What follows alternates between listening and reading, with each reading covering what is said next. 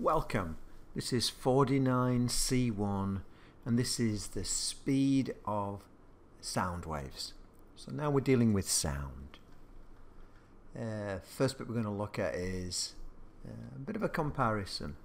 So we did before that the speed of a wave on a string, if you like the speed of the energy, is going to be the square root of T, which was the tension, over mu, which was the mass per unit length.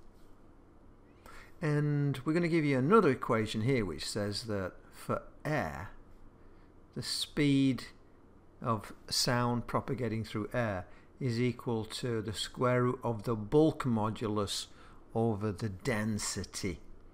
Let's just think about that for a minute. Tension is basically the force, and density is, and this mass per unit length is the kilograms per meter. And here, bulk modulus. Remember about bulk moduli? There was the Young's modulus, there was the shear modulus, and there was the bulk modulus. The bulk modulus was the three-dimensional modulus. Well, that had units of Pascal, which is force per unit area, and then the density is equal to kilograms per meter cubed. Can you see what's going on here? If I have, they're similar. That's what I'm basically saying. This is an inertial term. It's to do with inertia. This is an inertial term. It's to do with inertia. This is a tensile term. This is a tensile term. So there's some similarity between these two equations. As always, I like to look with a new equation, especially when I don't know where it comes from. I like to look and see do the units or the dimensions make sense. Well, the dimensions or the units for velocity is meters per second. And for bulk modulus, as we said, it was the force per unit area, which would be kilograms meters per second squared. There's my force divided by meters squared. Well, there's the top half of it. And then we have, for the density, I have kilograms over meters cubed. So I've got to do a bit of finagling here. So I have kilograms meters per second squared. And then I take this basically m squared over 1 and I flip it to make it fit onto this. So this would be 1 over meters squared. That's got the top half done. And then I take this bottom half and I do the same thing so that I flip it. So that would be meters cubed over kilograms. And if I look at that, then I have kilograms cancel, meters to the fourth on top, and then meters squared on the bottom, seconds squared. Well, that becomes meters squared over seconds squared. Oh, of course, yeah, we're square rooting this. So if I square root it, I get meters per second. So the units work out. Okay, so nice equation.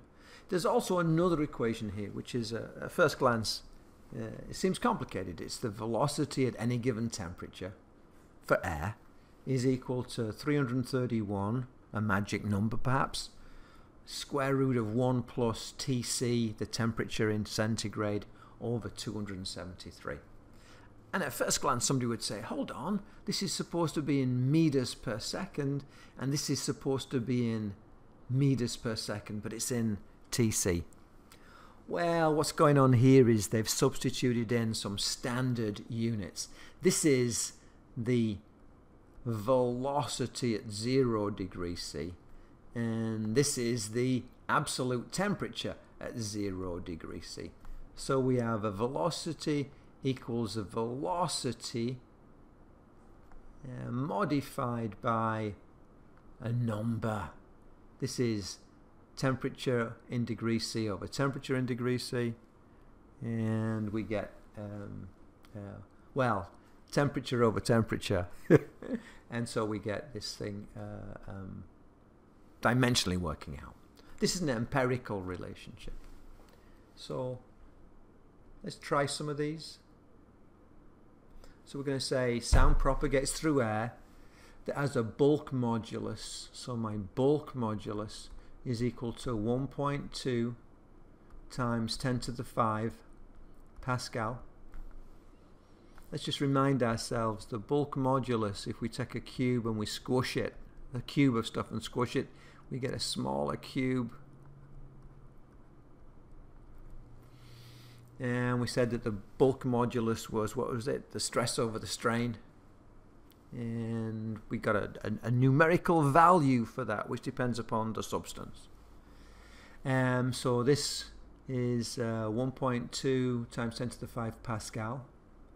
And then we have a density which equals 1.2 kilograms per meter cubed. These are realistic numbers. Sometimes I use simple numbers, but sometimes I like to use realistic numbers, and these are realistic.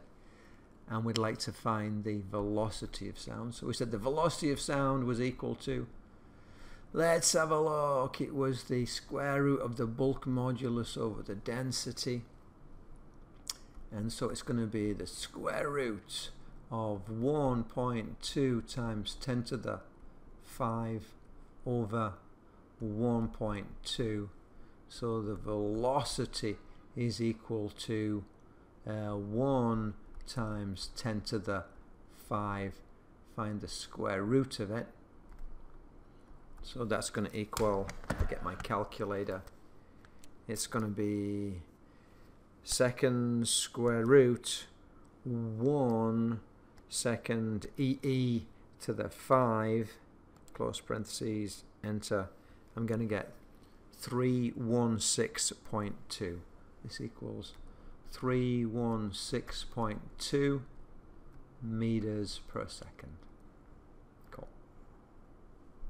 Now, you could change it if you were dealing with gold, and you decided, if you knew the bulk modulus value and you knew the density value, you could work out the speed at which the energy passes through the gold. It's a useful equation. Beneath it, we have an equation which is to do with the temperature dependence of air, velocity. Now, when you change the temperature of air, you change the density and the like, things change.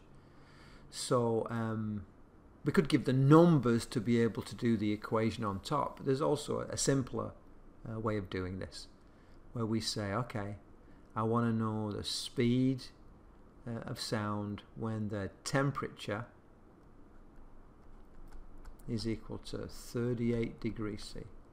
And I say my velocity at a given temperature is equal to 331. That's the speed of sound at 0 degrees C, plus Tc over 273. So it's V is equal to 331 times the square root of this modifying factor, which is 1 plus Tc over 273. So V is equal to 331 times the square root of 1 plus 38 over 273. And so this is where people sometimes run into calculator problems. I like to work from the complicated bit outwards. So I'm going to say 38 divided by 273, enter. That's that bit sorted out. And then I'm going to add 1 onto that. That's that bit sorted out. I'm going to say second square root, second answer. That's the next bit worked out. And then I'm going to say times 331. That bit worked out. So I'm getting 353 point, looks like 353.3 meters per second.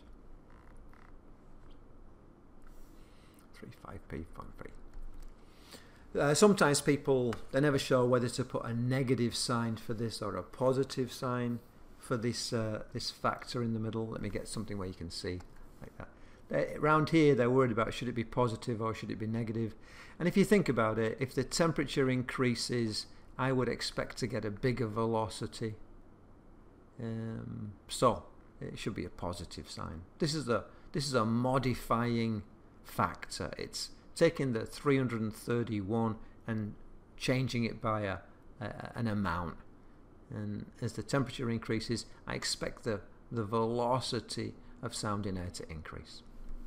So there we have it.